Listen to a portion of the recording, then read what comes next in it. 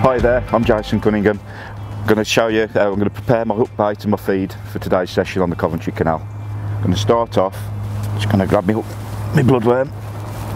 Just going to take a small pinch out of the pack. You don't need loads, there's probably more than enough there for a day's fishing. Put that in a tub. Just going to add a little bit of water. That's just my hook baits for the day. I'm also going to wrap that up. I'm also going to do the same with a small amount of joker.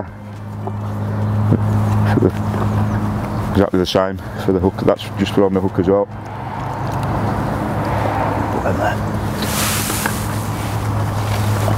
the actual feed, what I'm going to do, get a tub and measure it out. So I've got a 3-point tub here. I'm going to put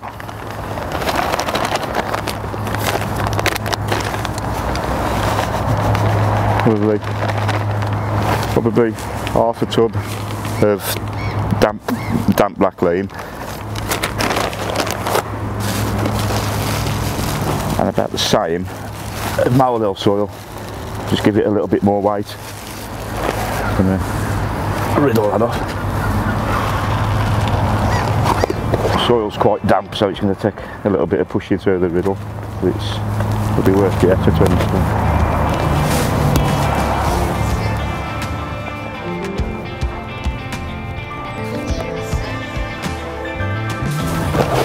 Mix the two together, make sure they're all completely mixed in with each other.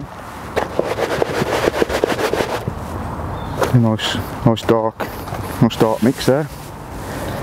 What I'm going to do, I'm not going to put tons of joker in it. Probably going to put a couple of these pots, well, these about 200 ml I think. Probably put a couple of pots of that in.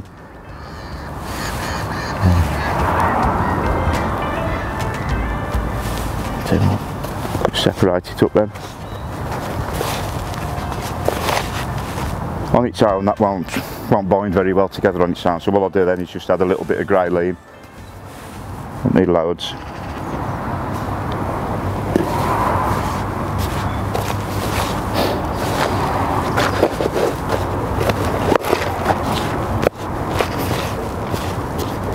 What you're aiming to do is you're aiming to get the mix so you can squeeze it in one squeeze, so it'll stay together in a ball like that. You don't want to be squeezing and compacting the joker, you'll end up crushing the joker, but as that is, that's more or less perfect. I'll also set aside a little bit of joker without anything on, just to feed a line with some neat joker. I'll be half a pint or so there. The rest, we'll just wrap it up, put it out of the way. I'll need the rest of that. And there's probably more than enough bait there for a 5-hour session on the canal.